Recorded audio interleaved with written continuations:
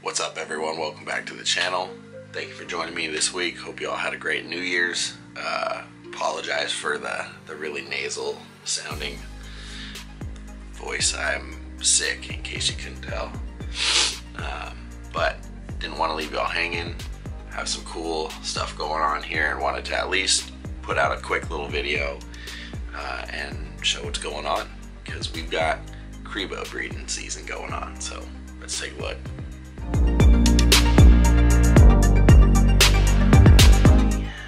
Try and get this big guy all in the frame here. Easier said than done. 7+ feet of him. This is the big man on campus. This is Bandit, and he looks a little rough right now.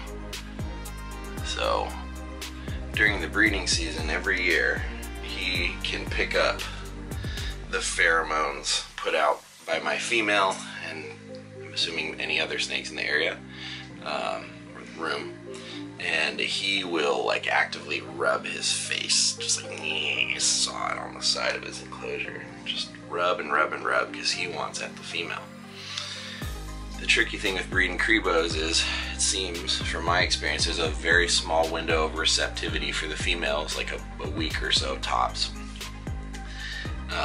And the male's ready, but she isn't. So you got to be careful, because these are a species that is what we call an ophiophagous species. And what that means is that they will eat other snakes. They'll eat anything, but they will eat other snakes. And last season, my first breeding attempts, I paired them before she was ready and left him in there for far too long. And something happened, and they flinched, he flinched, she flinched, something happened, and he grabbed her by the face. Fortunately, she got his lower jaw, and he couldn't consume her, but I had to rush home and unlock them, and she looked pretty beat up. I still have some photos that I can share, but you know, they're not exactly easy to look at. But she did end up making a full recovery, feeding a few days later, and producing a clutch for me. So they're pretty darn resilient snakes. They've literally just been ambient in the room with all this cold, dropping down into the low 60s, and that's what they need. But yeah, they're pretty amazing snakes. You just got to make sure they're well fed and hydrated. That's the key. During this breeding season, he's ready, but the way I gauge if she's ready is I will start doing some intros. I'll start pairing him with her, just like briefly for like 2 minutes, supervised. And if she's running away and tail rattling, she's not ready. And each time I do it, she shows a little less and less protest, and eventually she doesn't run away or protest at all. And then he starts showing me a little more keen interest, a lot of head twitching, very focused on something. And then he starts lining up with her body to position himself to breed, and she becomes very receptive and just submissive, and lets him do what he does. And at that point, I'm okay leaving them together unsupervised. So, and I'm hoping now that her window of breeding and cycling is just past, that he'll stop rubbing his beautiful face, because as you can see, it looks pretty gross.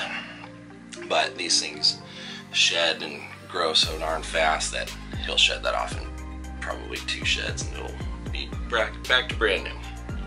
So this is the big guy. You can see beautiful black tail, beautiful snakes, big boy. This is dry Marcon Melanurus. This is a 2013 male, so this guy is 9 years old this year. My female, I believe, is a 2016, putting her at 6 this year. So, and one of the unique things about this species is the males are actually the larger of the two. So as far as their dimorphism goes, the males are going to be bigger, which is very different from the majority of snake species, where if there is some size dimorphism, females tend to be larger for egg deposition, fat storage, all the other reproductive capabilities. But in this species, it seems like the females don't need to get quite as large, and maybe the advantage for males being this big is because they're just a top predator in their ecosystem. These guys can be found in Central America, Costa Rica, even in northern South America. So, big, active hunters. They're not constrictors. They grab stuff and crush it and start eating it, which is why it's so dangerous when they're pairing, because it can go from 0 to bad real quick. So, this is Bandit. He is a mottled animal, meaning he's got some black flecking coming through a lot of his gold scales. But really amazing animals. A very trustworthy snake as far as handling goes. As long as you don't shove your thumb in a hide to lift it up or anything like that, you'll never have to worry about them biting. Wonderful snakes. I've taken them to school presentations and passed them off to children without a worry. They're great, very trustworthy animals. And then the other elephant in the room is everybody thinks that they're disgusting poo cassos, and they can be if you're feeding them a lot of fish and it's peak summer and you know their digestive system's going. You got to keep up with their metabolism. So yeah, it can seem like it's a lot, but it's really not as bad as everybody makes it out to be. And I've had species that are worse, so I love these things. They're pretty cool. So this is Bandit. This is my big male. I'm gonna put him back because he was kind of still waking up. We're gonna take a look at the female here, and then after we look at her, I will show you and superimpose some clips of some breeding action that I've been catching lately. Show you what that looks like, because it is very distinct behavior. Really cool to see. And after last season and moving into this season and everything kind of going as planned, I feel like I have a very deep understanding of these snakes. So hopefully I can share that with you today. So let's take a look at the female. You're all right. So everyone, this is Smokey. Yes, Smokey and the Bandit. As you can see, first off, she's considerably smaller. Like, definitely smaller. Just at about 6 feet. Smaller head. Got those beautiful eye stripes. Beautiful big head plates, those big scales. Wonderful, wonderful, wonderful snakes. Very intense look. They look venomous to somebody who doesn't know. And the nice thing about these guys is they really show you when they're cycling. So it's hard to see, but she is thick and plump. There's some scale separation going on laterally. She has been breeding for me. And so yeah, this girl, very receptive right now, although I think that week window is just closed up. The male's no longer sawing his face off at the door today. And the only remaining scars or marks from their accident last year, you can see a little blemish there, some darker color and scale irregularities a little bit right there. And then, I don't know if you can see it, right on the side, right there, there's a little contour on her lip where it kind of just goes whoop, and that was where she got bit. Her whole head was in his mouth. Fortunately, her eyes were untouched, and it was just some superficial damage, but her head was pretty sliced open back here. It didn't look good, and she powered through it. She's a champ. So she ended up eating a couple days after that, and then breeding and producing babies for me. So although I didn't have the greatest success with incubation and hatching, we got almost all the way there. So this year we're gonna check off a few more of those boxes and really dial it in. So this is my girl. She is, as I said earlier, a 2016. And she could get a little bit bigger, but not huge. Like I said earlier, the males are the really big ones. The females get big enough to breed, but a 6-foot colubrid in the jungle is a formidable animal. So if they can breed at 6 feet and protect themselves and eat at 6 feet, it doesn't necessarily make sense to get bigger. The males, maybe there's just more territoriality. I don't know. Maybe the bigger males get to breed, younger ones get fed upon. I'm not sure. But yeah, some really unique colubrids. And then another fascinating thing is their eggs come out with all these little crystalline structures on them.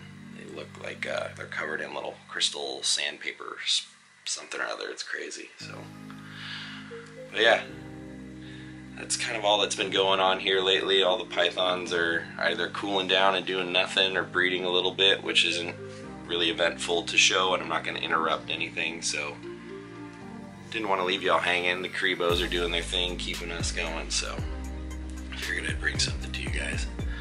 So hope you enjoyed checking out these animals and learn a little something about them. And stay tuned. I'm going to put a couple cell phone clips here at the end of some of the breeding activity that I've been catching recently. So anyway, take care everyone, stay safe, and I hope you're feeling better than I am, and I will catch you all next time. See ya.